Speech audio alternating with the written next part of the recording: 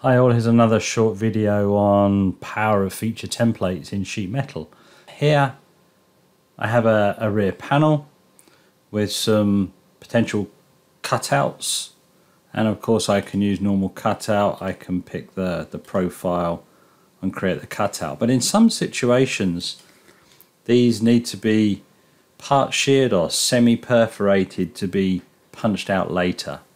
And there's not a standard command in NX sheet metal at the moment to actually do that. So here again, feature templates to the rescue. I've created a feature template called part shear. What is the body that I'm going to operate on? What is the direction of punch, i.e. the face that the extrude or the cutout shear is operating from? And then what curve am I going to use? And in this case we're using this one, and then all I need to put in is the shear depth, and in this particular case I'm going to use the sheet metal material thickness divided by 2, so half the thickness. Hit OK, and my part shear has been created. I can do this for all of my other cutouts regardless of shape. You just need a sketch to do it, and step and repeat. So in this case I'm going to just check my curve is going to be, let's do the slots this time.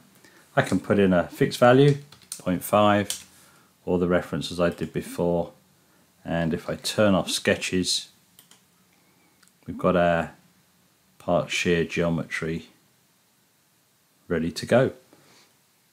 Let's have a quick look at how that feature template is built. If I just open the part here, it is very, very simple. I've created a sheet metal tab. I've created a sketch which represents the cutout. Of course I've got clip section turned on here just so we can see what's going on.